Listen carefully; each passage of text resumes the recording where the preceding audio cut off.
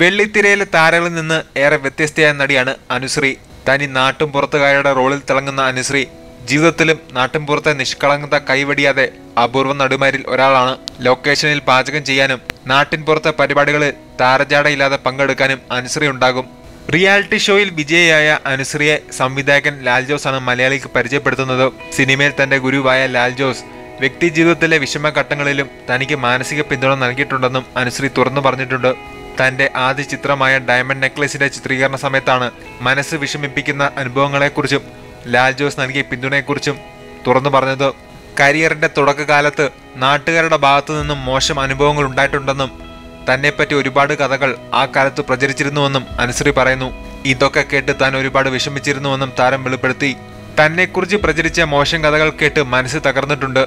ഈ കാര്യങ്ങളെല്ലാം ഒരു പൊതുവേദിയിൽ തുറന്നു പറഞ്ഞ് പൊട്ടിക്കരഞ്ഞിട്ടുണ്ട്.